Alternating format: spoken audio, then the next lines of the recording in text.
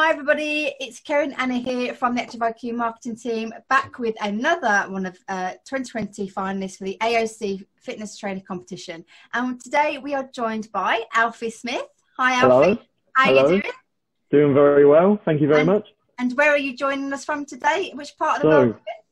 I'm currently in Bournemouth as I've just started my university course. So I'm in my accommodation at the moment. So yeah, new settings. So. Congratulations. So obviously, you were part of the Havant and South Downs College, weren't you? I was, yeah. Okay, and so now you've just joined, is it Bournemouth University? Bournemouth University, yeah. Over in Bournemouth. So exciting times. So tell us about what you're going to be doing at university. So I've decided to go for a sports therapy course. So that's due to the fact that my aim as a career is to hopefully end up working at a top level team, you know, as a therapist. And that's the goal really. So we'll see where it takes me. Oh, okay, that's exciting. So when did you move in? So obviously you just said you got down there. Is that quite recent? Yeah, so I've been here just over a week now. So I'm fairly settled already, you know, I'm comfortable. I feel like I've been here, you know, forever. But it's good. No, I really like it down here. Very nice place. Yeah, I've done a couple of events in Bournemouth. It's very nice to be near the coast. It's probably not this time of year. It's probably not the best time of year to be down the coast. No.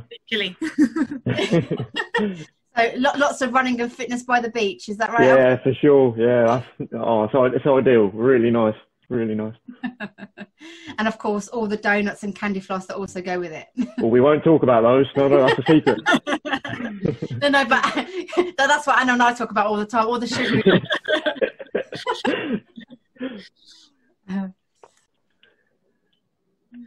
Great. So can you tell us what you studied at Havant and South Downs when you were there? Okay, so I spent 2 years at Havant and South Downs College, and I did a level 3 extended diploma in health, fitness and performance. So that was very fitness instructor based in the first year. And the second year, it was more of working with clients one-to-one and learning how to adapt to and learn about, you know, giving yourself someone that you don't necessarily know yet, and seeing how you can work with them to help them achieve their goals. So yeah, I really enjoyed my time at college. Oh, fantastic. And have you always wanted to become a PT? I mean, how did you start in the fitness industry? So, I mean, when I was younger, I was never really keen with my sport or fitness, like, at all really. I had no interest in it. But I'd say when I was around 15 or so, I decided, you know, I want to change this. I want to get into the fitness world and see what it's like. So, you know, I started going to the gym. I was getting into better shape, and I thought how good it made me feel doing it myself. You know, it might seem quite typical, same old went with me. So I was like, you know, I want to see if I can help other people feel like this. So I chose personal training course. Funnily enough, I didn't actually apply for the course until a good, like, I'd say a week before it started. So it was a very last minute decision, but one that I'm definitely glad I made. So you say it was a last minute decision. So what was you going to go beforehand? Was something else you were going to lean towards? I mean, the way I saw it, I wanted to get the highest possible grades I could in education before I moved into work. So I looked at A levels to begin with. I was going to do graphics, I know, as one of them, because I enjoyed doing that at school. So I was thinking going down the graphics route. I decided, I don't know, something, you know, I felt like a personal training course was the one for me. So that's what I went with in the end. And look at you now. So now you're there we go. So when does your studying start? So I start on Tuesday, tomorrow, really. So I've already done a few of the induction Zoom calls. So I've met a load of my classmates online. But yeah, no, it's really good. I'm looking forward to it. Okay. And is it all online, or is it a bit of blended learning? Do you get to go into the university? So at the moment, until December, it's all going to be online. Of course, sports therapy, a very hands-on career. So I believe in the new year, if things are all good, we'll we'll start doing more practical sessions. So let's hope for that. Well, fingers crossed. Obviously, fingers crossed it gets back to a bit of normality, and you get to get to crack on with that. Yeah. So, where's your dream goal then, Alfie? Obviously, you're at university, so I would say that you're particularly going to be very busy with that very shortly. But where's your dream? Now, where do you want to take sort of like your career in the fitness industry? So, in terms of my personal training, I want to certainly, while I'm down here, I want to get a job. I think what I'll do, I'll start off at a gym, as many PTs do, get my name about, let people, get like a notoriety, try and get people to recognize my name. So I'll do that, probably at a part-time job for the time being. And then if I can succeed, get my degree in sports therapy, I want to work, I'd start most likely at lower league teams. Preferably in football, because that's my sport. I love my football. So start there and then hopefully work my way up and get to the top. Right. And I guess, are there any football teams on mind that obviously you're really gunning for or hoping for? Yeah, Arsenal's the one for me. Arsenal Football Club. That's my one. So that's the dream. That is the dream. So you're a gunner. So there you go. I'm a gunner. That's it. That's good. It's always to have a good to have a dream, isn't it? So it's obviously a little bit of a message to the Arsenal Football Club if they're watching, then of course. Yeah. So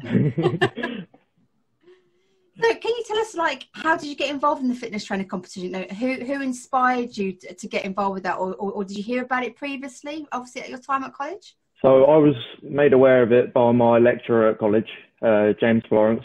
He's brilliant. He's so helpful. James is lovely. Yeah, he's a really, really good guy. And Rob, of course, can't leave him out. He'll have a go at me. So Rob as well. It's brilliant. So we did a kind of competition at college with the group of us PTs, so they could decide who they'd send through to the competition. Me and my friend came up. They picked 4 of us, I believe, in the end. To go into the heats. And luckily I managed to get through and I'm here today. So there we go. Fantastic. I mean, it's a massive achievement. Obviously, we need to say a massive congratulations to you for being a 2020 finalist. And so obviously now you are a finalist. Did you have a look at some of the videos and stuff from last year, the competition, obviously when it was at the NEC? Yeah, so we had 2 other competitors from last year from Havant and South Downs, Jake and Luke. I see Luke quite often down David Lloyd's, the club that he works at in Portsmouth. So, I had a chat with them. I got some advice off them on how to approach the competition. That's great. And yeah, they really helped me out. So yeah, it's really good. That's really good too, because obviously we remember Luke and Jake really well. And actually, Jake put Anna through her paces. Jake actually gave Anna a little bit of a PT session, didn't he, Anna? Yeah, really? Have it on camera as well. Yeah. There's lots of evidence. There's lots of evidence on YouTube about that going on. I remember Luke and Jake really well. They're again both really great, really nice guys, and great finalists as well. So So obviously, Havant and South Downs, is the trophy going to head its way obviously back that end this year? I'd hope so. I'm going to give it my best shot. That's for sure. Oh, well, we wish you all the best with that. That sounds absolutely brilliant. Thank you. Absolutely. So can you tell us about your journey in the competition so far? What have you had to do to kind of get to this finalist stage? Right, so I'd just come off the back of learning more advanced kind of information or, things to do in terms of how I approach my personal training. So I started off with, I made the video at home with Ray. I did the Zoom call, the live session. That went really well, so I was really pleased with that. He was sweating by the end of it, which was ideal. I mean, it helps that I think it was the hottest day of the year at the time, so it was in my favour. So that was good. Of course, I've got with the finals coming up, I've got some videos done for that as well, which I'm really excited to show, because I really do enjoy doing the video making as well. That's a really big part of it for me. So that's what I really enjoy doing the most, I'd say. That'd be where the graphics side of you comes from then. Yeah, I'm sure. Yeah, that's probably it. So you can use some of your other skills and passions to. Yeah, that's it. Yeah. That's great. Can you tell us, what your reaction was when you were found out that you were a finalist for the competition?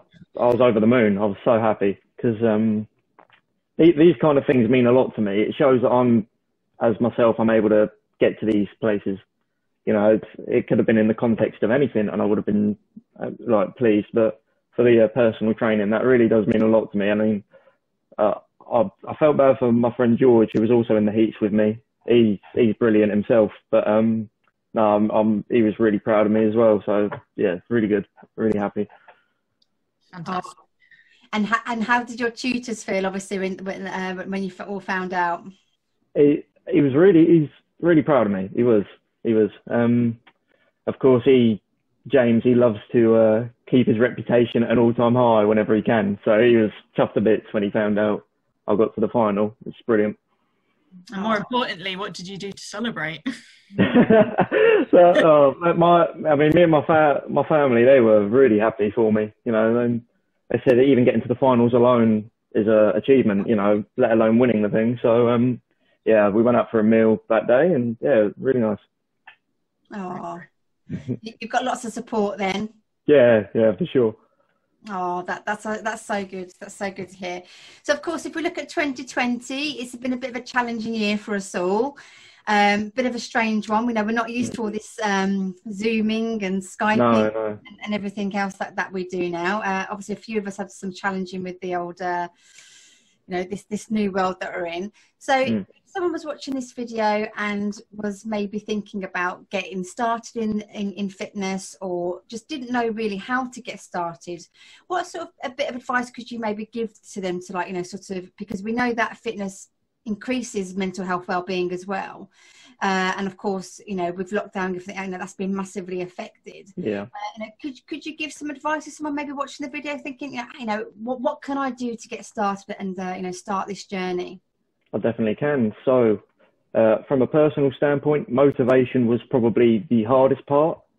If you don't have someone or something to keep you motivated, you're just not going to make any progress. That's the reality of it. So if you're, as obviously the conditions in the world at the moment, I would suggest videos.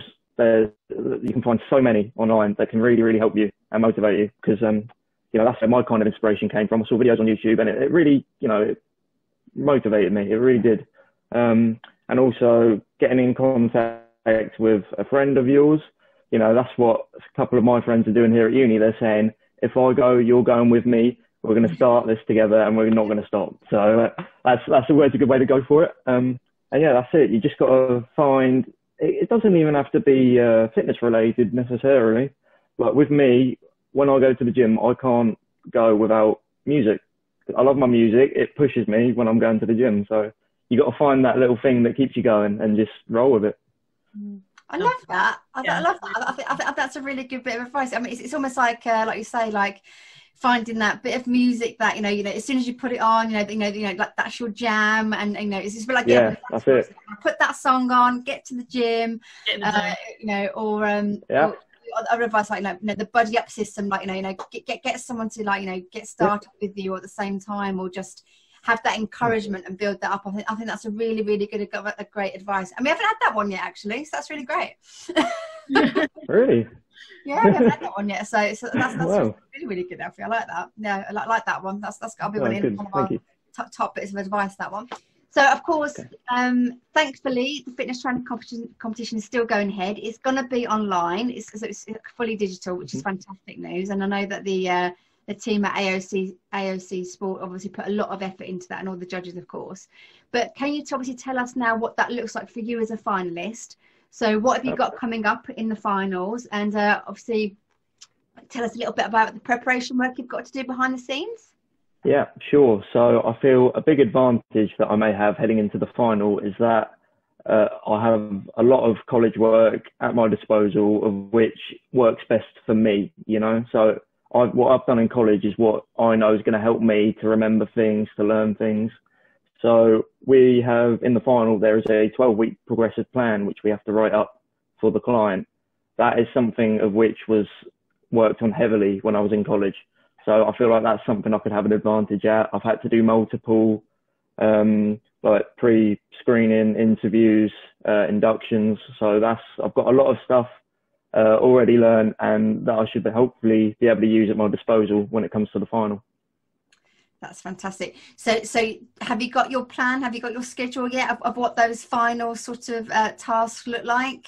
So at the moment, what I've done is I've done the videos that need to be submitted.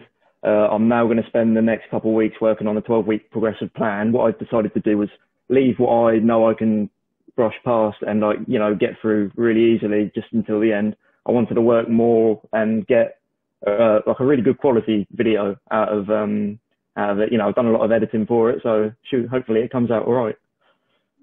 Fantastic. And is there anything you're most looking forward to in the final?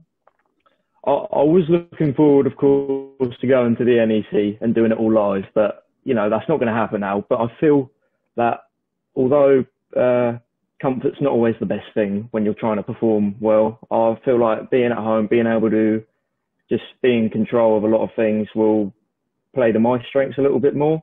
Because I feel like when I'm doing things live, you know, I might have a lot of slip-ups. I do typically fumble on my words sometimes, so I feel like I can cut those out while I'm doing it online. So I hope that I can do that. Yeah. Oh, that's fine. I'm sure you'll be absolutely fine. I think it's one of those things that it's about trying not to overthink it as well. Yeah, sure. And I think, I mean, we had the pleasure of speaking to the judges the other day, and you know, they're very much of like, you know, try and be yourself, and you know, because they're just looking at, you know, for the competencies, so you know, and like it's like a tick thing. So just try and get your personality across as much as you can. I think that's a really, really big thing. So have you had a look at any of the videos, and did you see like last year's winner, Danielle, at all? Have catch up or anything? I haven't spoken to the winner, no. I spoke to obviously Jake and Luke. Jake came second, was it, I believe? Was Jake second place? I think he might have been. Was Jake second? I think you're right. Yeah. He's silver. Yes, yeah. Jake silver. And oh God, trying to think of his name now. So now you're testing me for last year now. But I know it was Glasgow took bronze, wasn't it? Andrew. There you go, Andrew. Hey, there we go. I'm on trial now. Yes, so Danielle took gold. Yes, Jake took silver, and Andrew took bronze, and then there was another gentleman who took highly commended, and I'm just trying to think. Is that like fourth place or fifth or whatever? Yeah, highly commended. Yeah. Right. Okay. Got you. Okay. Yeah. So Jake really helped me with it was which video? It was one of the videos we had to submit. I believe it was just a short 1 minute of just going for a session. So he showed me his video, and I just kind of played off that and put my own twist on it. So yeah, he helped me out a lot. Oh, so he's giving you some really good advice, has he? Yeah, he has. Oh, that's so nice of him to do that, and that's great that obviously you've kept in touch. Yeah, we have. He's doing really well. He's at Village Gym at the moment in Portsmouth. So that's where he works at the moment. And yeah, and as I said earlier, Luke's in David Lloyd's down Portsmouth. So they're both doing well for themselves. Yeah. Oh, I mean, that's so good. I mean, unfortunately, obviously, we probably need to get in contact with back with them, don't we? And you know, look at last year's finalists and see where they are now, a year on type thing. Yeah. And we're doing the same with you, because that year just goes so quickly. Yeah. But yeah, Danielle obviously won gold last year, but yes, she gave some great advice in the video as well. So you might want to, when you get a chance, of course you're busy at university now, but when you get a chance, tune in and have a look at that, because she gives some top tips as well. But again, I think Danielle was very much like, you know, be yourself, enjoy it. definitely one. And I think the judges gave some great advice, which was make sure you read and look for the stars. There you go, little top tip for you. Look for the stars is what I took from that interview the other day. Yeah. What about you, Anna? Anything? Yeah, I mean, yeah, like Danielle said as well, to not just focus on the gold, but to enjoy the experience, and you take a lot out of the whole experience. So, you know, it's really about learning from that whole journey that you're going through. Yeah, for sure. Yeah, I'll do my best. You know, the thing is with like high pressure situations, that's what I see it as. Unfortunately, that's just how I do it. So I want to do the best I can. That's why I want to do the best I can. And so if I'm not doing that, it causes me to just stress out a little bit. But I'm gonna enjoy it the best I can. Yeah, you definitely have to. And have your tutors, James and Rob, given you any advice for the finals? I haven't been able to get into contact with them as of recently, but you know, they've always, when I'm at college, they've always backed me on my abilities to do well. You know, they've always helped. Like, I've made mistakes in the PT side of things, you know, as always, whether that be with my client, maybe I've done something a little bit wrong, but they know what I'm capable of. You know, they've always said that I'm one to look out for. So, yeah, we're looking forward to that then, because obviously we get to look at the competition, so we're really excited to obviously see the finals. And of course we'll be keeping a close watch on you as well, Alfie, so I'm sure you do amazingly well. Obviously fingers crossed, obviously, you know, for, you know, I know you're after that gold medal, and it's really interesting, because the more we're speaking to all the finalists, each one of you are saying I'm really competitive and I want that gold. So I think this year's going to be a really, really strong competition for you all. I've seen some of the other competitors, and they look serious, so I'll do the best I can. I will. Oh, you will. And that's all that anyone can ask of you. Just do your best and enjoy it. So Alfie, it's been absolutely lovely talking to you and getting to know you. All the best. Obviously, well, firstly, all the best for university. You know, that's really exciting news. And of course, all the best for the final. Fingers crossed for you. Enjoy it. Fingers crossed. Enjoy it. And obviously, you don't get rid of us that quickly, I'm afraid. So obviously, we will see you in the final. And we'll be doing another interview, of course, with you then. So take care. Enjoy it, and we'll see you in a few weeks' time. Lovely. Thank you very much. Thank you, Alfie. Thank you. Enjoy the seaside. Bye. Bye.